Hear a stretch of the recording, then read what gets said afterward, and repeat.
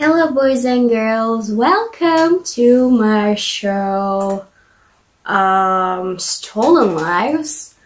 I'm your host, Ms. Dow. Today I'm here with a very short case, but this is not because of me, this is because of the lack of sources.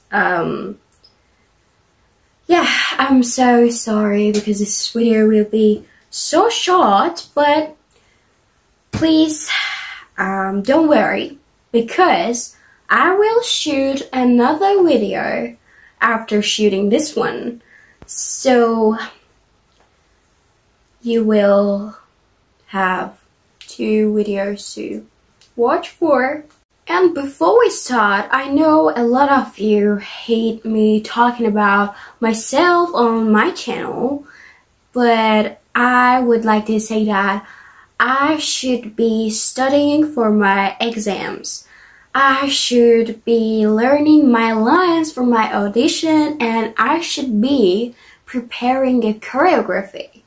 But here I am, shooting videos, because why not? Well, today's case is about Theresa Allore. Let's start. Theresa Allore was a 19-year-old Canadian when she disappeared in 1978. So we can say that this case is actually a little bit old.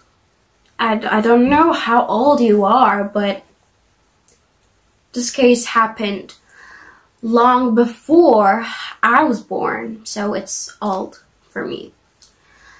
5 months later, on April the 13th, 1979, on my aunt's birthday, her body was discovered in a small body of water approximately 1 kilometer from her dormitory residence in Compton, Quebec.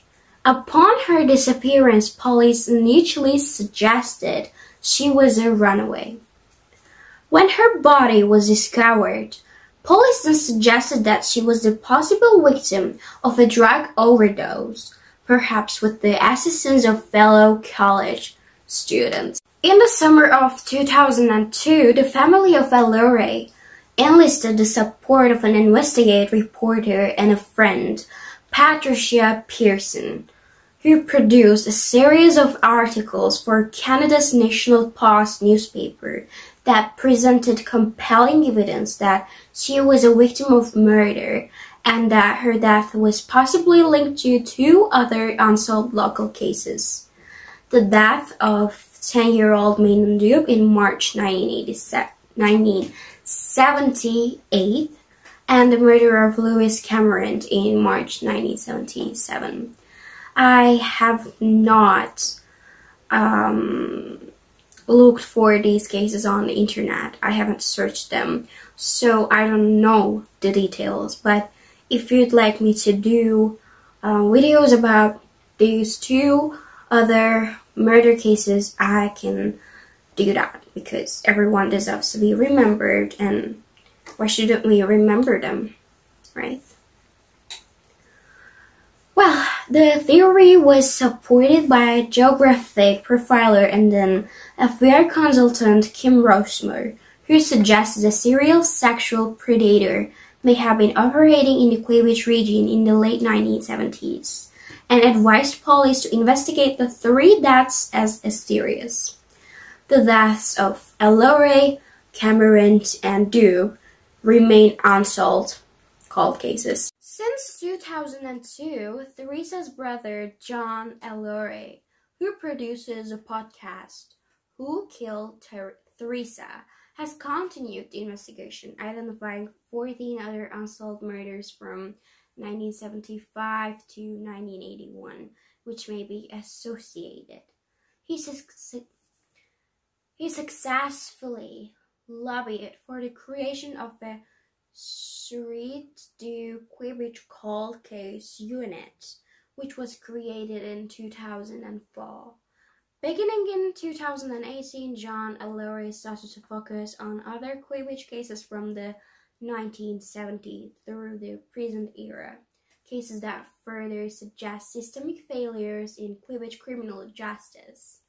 On January the 17th, 2019, the Montreal Police Service, the Police de la Ville de Montreal, what a long name it is, announced it was creating its own cold case squad, in large part due to the lobbying efforts of John Allore. In November 2018, John Allore was awarded the Senate of Canada's sesquicentennial medal for his work in victims advocacy, for recognition of your valuable service to the nation.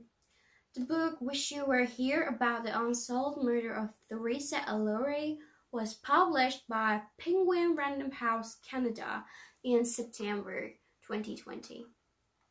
And that's all about this case. I know it's so short and we know nothing about this case, but I also think that it's a murder. You can write your theories on the comment section. I really love reading them, even though I haven't received any comments about theories yet. There's always a first, right? Yeah, that's all for this video. Oh, and by the way, before I say my famous line, I should give credits to my amazing friend Rue for today's makeup and my hair.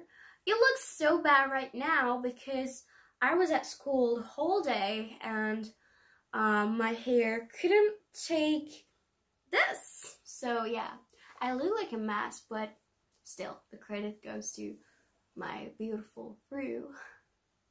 Have a life full of stars. Till then.